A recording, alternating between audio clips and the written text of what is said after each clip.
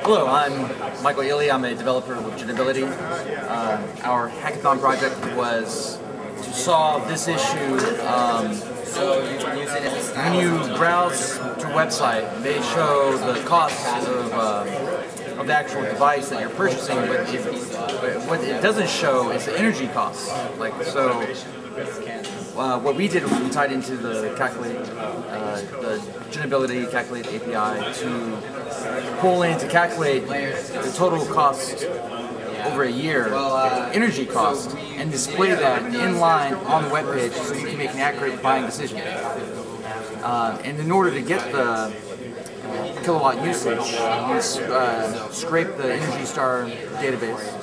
So we're combining the Energy Star database that has accurate energy usage, combining it with our Calculate and our standard load profile to accurately, based on the user's location, what his accurate energy cost is. And we're displaying it so the user can make an informed buying decision.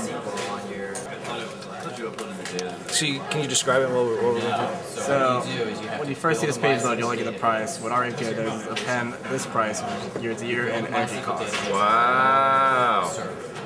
Hello, we're Team Taco, and the problem we look to address is relatively simple. Say you're buying a fridge, and you go to the Best Buy website, and you see the price, and you don't see the total cost of ownership. So our goal is, in a seamless way as possible, is to overlay the total cost of ownership, like the energy cost of the device, onto the website so you can make an accurate purchasing decision. So we're using consumption data from Tendrils API. So it's very targeted to the user to say, for this user, for his tariff, for his location, this is the cost. I'll turn over for the demo. So as you can see, what we did is script an Energy Star, which is like all the consumption data. When you hit a load or Best Buy, we get the model number. Take that right off the website. We hit a quick database we made, get the consumption.